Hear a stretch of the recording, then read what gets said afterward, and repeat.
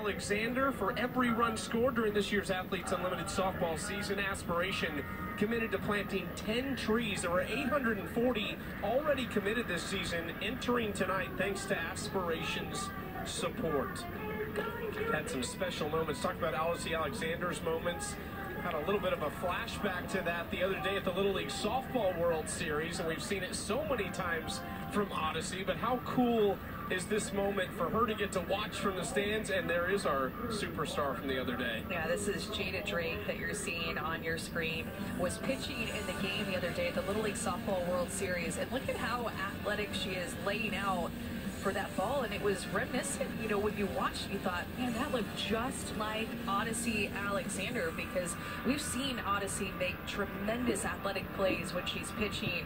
She is not scared to field her position, just like Jada Drake took an aggressive approach to that one, and boom, there she is. Odyssey Alexander, we've seen her do that at Athletes Unlimited, and then of course at the Women's College World Series a couple of years ago. And Matt Schick and Jenny Dalton-Hill even said it on the broadcast of Jada Drake, man, that looked just like Odyssey Alexander making a play. And now here she is getting to watch Odyssey Alexander play in person and be in the circle. I'm not sure what's going on over there. They're eating popcorn or something, but they're enjoying themselves, getting ready to watch Odyssey Alexander come back out for her second inning of work. She will see 7, 8, 9. Delaney Wiz, Caroline Jacobson, and Sis Bates due up to face Odyssey. Popped up, and this is going to get into the stands. You know, there are some pitchers that will shy away from a bunt, from a fly ball, from anything that is hit their way, and there are some pitchers who are going to attack those plays. And Odyssey Alexander has always had that mindset, kind of pitcher who hits for herself, loves fielding her position, and it's led to a lot of success for her. And think about that Women's College World Series play that we were talking about earlier, and that was one of those marquee plays of the history of the Women's College World Series, when she came onto the scene and led James Madison to the World Series and even beat Oklahoma. Oh, wow, this is crushed foul. And way into the trees down the left field line. Delaney Wiz, second-year pro. First year with Athletes Unlimited. She's hitting right at the 300 mark for the season. 1-2 pitch coming from Odyssey. And I'm sure Odyssey loves being here too, because she was rooting on her cousin who plays for one of the teams that made it to the Little League Softball World Series. Kaylee Garner plays for a Pitt County Little League team, and cheering her on at the regionals. And I'm sure whenever they won the regional to make it to the World Series, Odyssey was like, great, I'm going to be there too. Can't wait to see you. There's a great video of Odyssey watching that regional championship from Rosemont. She was celebrating when Kaylee's team punched their ticket, and now Kaylee getting to watch her on the field tonight. Saw her in the stands with Jesse Warren earlier.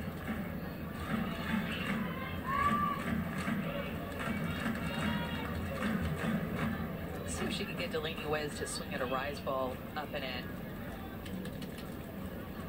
Arco outside with curve. Oh, that is ripped right to the glove of Hannah Flippin.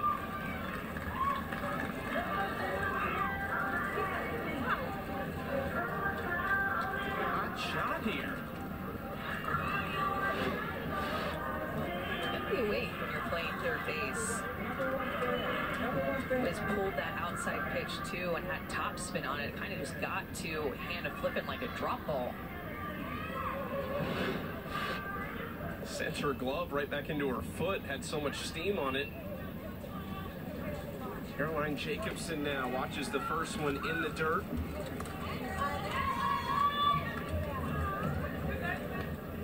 Jacobson, a product of 2 ACC programs, first Duke and then this last year at Clemson. Played with Peyton St. George at Duke.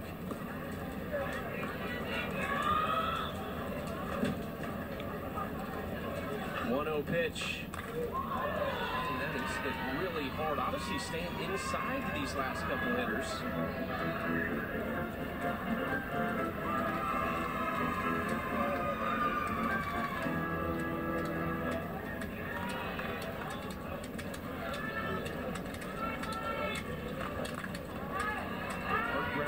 shortstop Muffley takes care of that for out number 2. Here it is. I know you love this one.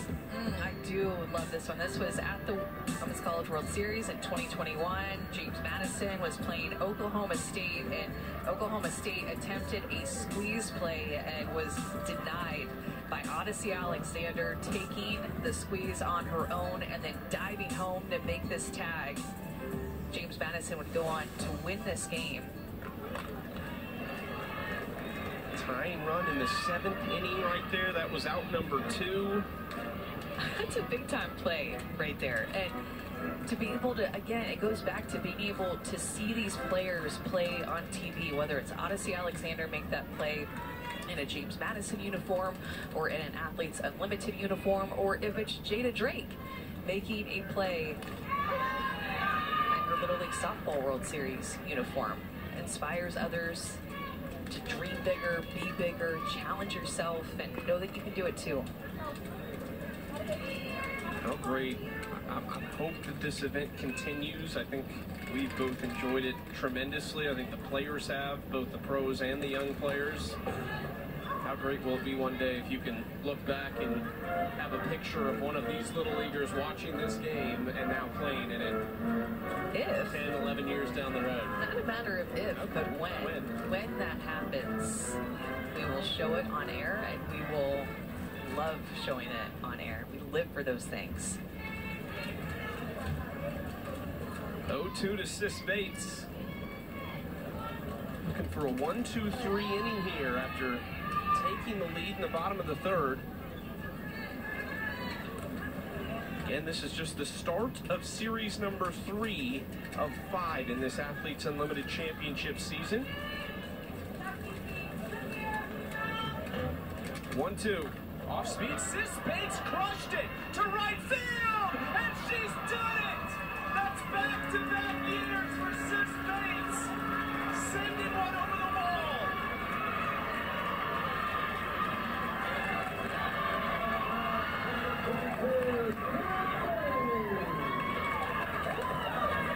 The power hitter. Yeah. And I got to see it this time. Last time I had a little bathroom break that I had to run down to. I'm just being honest with the fans, and I missed it. I was so sad I missed it. But this one, I did not miss it. Sis did not miss it. Trying to work her up and in, and she just gets her barrel there, lets Odyssey Alexander supply the power, and just sneaks it down the line, and she knew she had the best view, knowing that it stayed fair. Hit one at AUX, hits one here in the championship season, and we are tied at 3 apiece. And what's so cool, too, is that if you asked a lot of these players who their favorite player is, one of the more common answer would be Sis Bates. She is one of the most beloved players in our game, and you know, maybe she just picked it up, knowing that all these little girls were in the stands. That's just Sis's 2nd hit of the season. Hitting .059 entering this game, and she was 0 for 1 coming into that at bat.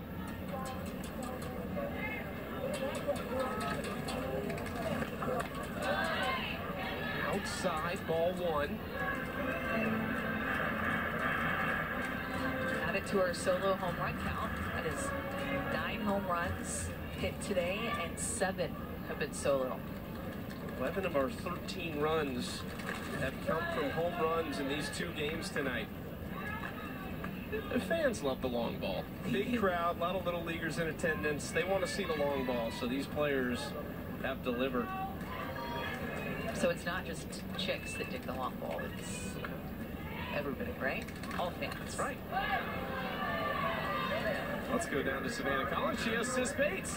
Sis, what has gotten into you? I need you to make notes. What you made for breakfast, what you ate for lunch. She said, hey, I'm at the Little League World Series. I'm going to hit a home run. I was chatting with my little girls. I chatted with my San Jose girlies and my Oregon girlies, and it was all for them. Okay, as someone who is normally plays a lot of small ball, hits for contact, what do you hope that goes to show them, like, hey, at any time, it can be your moment? Yeah, you're a swing away, you guys, literally a swing away. On the dirt, trying to mix it up with some slapping, some bunting, some small ball things, but just trying to see it deep and put a good swing on a pitch for my team. Thanks, sis. Appreciate it. Let's go, Google team. Checking back to you. Sis Bates. She's always got something good to say. The California team is from San Jose. That's who she called out. And the other West Coast team from Oregon, from Bend, Oregon, participating in the Little League Softball World Series. She's chatting it up in there. Everybody wants to know what's going on. Sis Bates, the home run.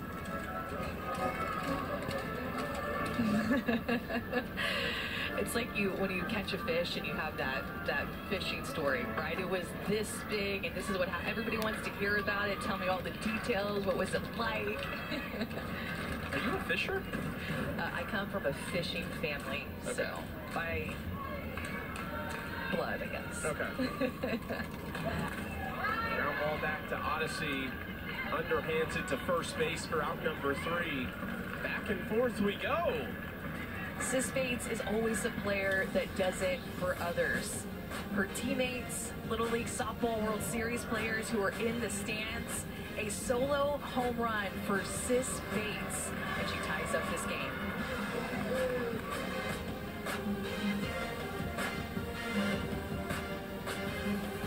And a longtime pro, new assistant coach at Washington, announced this summer, moving over from San Diego State, where she was the last 2 years with Stacy Newman-Denise, and one of 16 players who has played in every Athletes Unlimited season dating back to the inaugural season in 2020. And we have Vic mic'd up out in left field. Vic, thanks so much for doing this.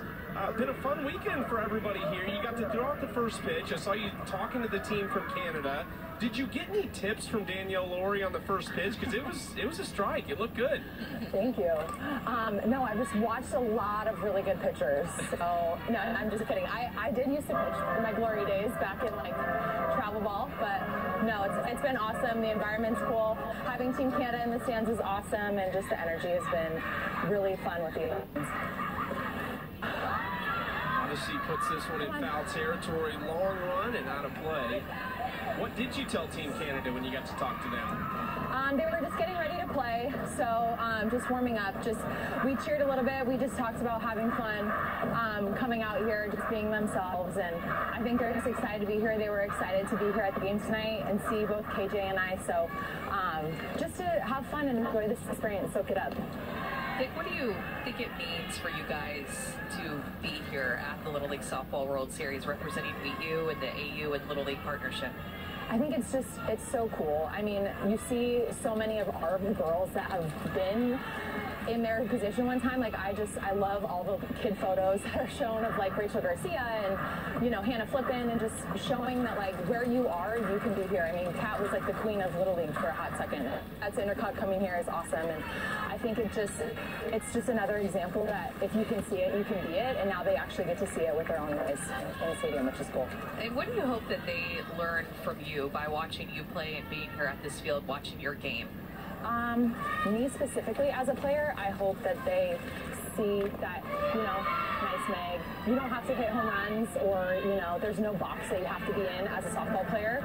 I think, you know, it's ironic that Sis just hit a bomb. That was freaking awesome. But you can be any shape, any size. Like, speed is still a thing in this game, and, you know, flashy, we often get lost in the sauce with a lot of velocity and a lot of people that hit the ball really far. But, you know, you'll see some spinners in here that can throw it soft and, you know, confuse hitters that just can get on base for the big people to score them. So I hope that, you know, the way that I play the game continues, and, you know, slapping stays alive and all that good stuff, because I think our game has taken a little bit of a step away from that.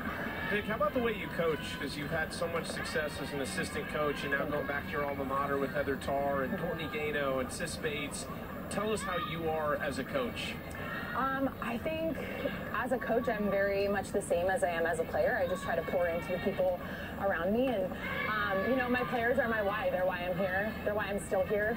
I love them a lot, and I think about them every time I play. So just, you know, sharing the passion for the game and just continuing to grow with them. Like, I'll text some of them after the games and, like, hey, what are you working on? It's like all the things I'm still working on. So I think just that bond and, you know, showing them that you're never too old to learn new tricks, and just that passion of continuing to grow and be challenged. Why I'm still doing it. So to now be able to take that back to UW is just an honor. It's something I'm super excited about, and I know I can't wait to get to work with some of those girls. Meg, let's go. To backward-looking strikeouts, 2 outs, Vic, but before we let you go, I got to ask you, we had a great conversation a couple weeks ago, and you talked about that. Like, you're still even figuring out what works for you after all this time playing as a professional and at the international level. I mean, like, what do you tell players who come out of college and they don't have the team, they don't have the coach to train? What's your advice to young players in the league? I think, you know, it's just a process of self-discovery. I mean, video is out there, just continuing to learn. Delaney's like trying to come talk to me, not realizing I'm on the mic with you guys. You know, you have to figure out how to coach yourself, and I think people often know more than they give themselves credit for. They've never just really had to out on their own. So I think just looking on the people that have been there before you, and there's awesome conversations that happen rookie to vet. I've had some awesome ones with Meg.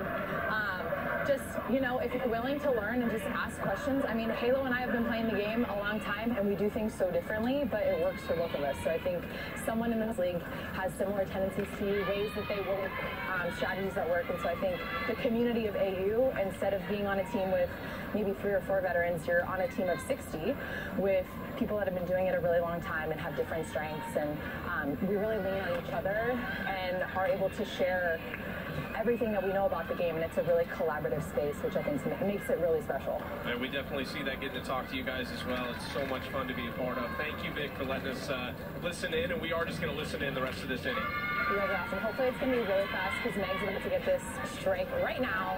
Let's go, Meg! We're back, baby, SS! Here we go!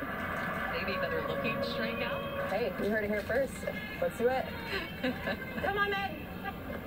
1-2, just a little too far outside right there. 2-2 count here to the pinch hitter and the rookie from Oregon State. Your best right here, Meg, that baby! Frankie Hamoudi. D, come in here and make a play.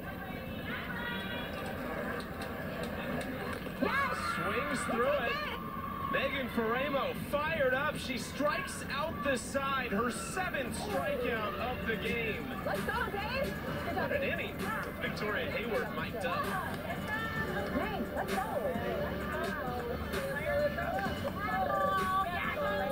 The seat from today, actually, on August 16th on ESPN. Little League Softball World Series will come to a close in about 4 days' time. On Sunday, they'll crown a champion. You will be there to crown a champion. First pitch swinging right to Muffley at shortstop. There's one away as they get Kelsey Stewart-Hunter. Alongside Amanda Scarborough and Chucky Kemp. Great team we've got here tonight. Savannah Collins down on the field. Casey Carter and Scott Heck leading our production crew. What has been a special weekend here at the Little League Softball World Series. The first ever AU Pro games being played here, just like the MLB does with their games at the Little League Baseball World Series. Is in there for strike 1 to Haley McClenny. Jesse Warren still working in the stands. Our star in the stands had some great games tonight. And Jesse was a part of one of those in the first one. Didn't come out on the right side of things, but these have been super competitive. Jesse, we talked a lot about, you got the great glove at third base. Odyssey Alexander, we talked so much about her in the circle. For somebody who's just a defense junkie, how great is it to watch her do her thing in the circle, especially with the glove? Yeah, she's just athletic. I love watching her compete. I love playing against her. She's just a competitor. I got to watch her compete in the World Series when she was there, and it's just so cool to just watch her compete. Like I said, she's an athlete. She makes great plays. I'm a defensive gal myself, and I love seeing pitchers who can fill their position and kind of let me as a corner relax a little bit if, you know, there are bunts or stuff, plays that need to be made down the line. So it's really cool to watch her compete out here. Jesse, you've been immersed with that team from North Carolina, sitting in the stands with them, that team that represents the Southeast region. Any advice or any questions that they've been asking you? Like, what kind of insight have you been talking about? Yeah, I actually had this one behind me ask me, or one of her teammates asked me if, you know, what was my inspiration and why I played the game, and kind of shared that with her, and she was just like, it's so cool to hear that from just a professional player. And I told her I was human just like her. They could ask me whatever they wanted to ask me, but it's just so cool to be out here with these kids. Again, got to watch them compete yesterday, and to be able to have them watch girls who they want to be like when they get older, and hopefully get to compete in Athletes Unlimited one day as well with us. It's just such a great opportunity to be out here. When you were their age, what did you want to be when you grew up? I wanted to be a softball player. Like, I wanted to play softball as long as I could. And it's funny you ask, because I was a big baseball player, so playing in college, I wanted to play baseball. Like, I didn't know that softball was going to be the route that I took, but there came a time where I knew I had to transition over, and then from that point on, it was, I want to be a softball player. So it was cool to be able to be here now and compete at the highest level possible, and all thanks to Athletes Unlimited for creating this league for us and allowing us to compete. Jesse, how has your perspective changed since playing at the college game, having this level of success you did at Florida State? How has your perspective on the game changed to years later now as a professional athlete? Yeah, it's still the same game. I try to keep it as light as possible, as simple as possible. I think sometimes when you get too in your head and you're overthinking a lot, things don't go your way, and I'm kind of there right now, and I'm getting pulled out of it a little bit. This game's hard. You know, we're playing with 60 of the best players in softball, so it's a mental battle, and you've got to stay in it pitch by pitch. And I just love to compete on both sides of the ball, and it's just such an honor to be able to wear an Athletes Unlimited jersey, be able to come out here and play and compete pitch by pitch. Well, Jesse, we always enjoy talking to you. Thank you so much for being our star in the stands tonight. You're off the hook. You're off for the night. Thank you. Jesse Warren, a superstar in the stands, and we are tied at 3 apiece.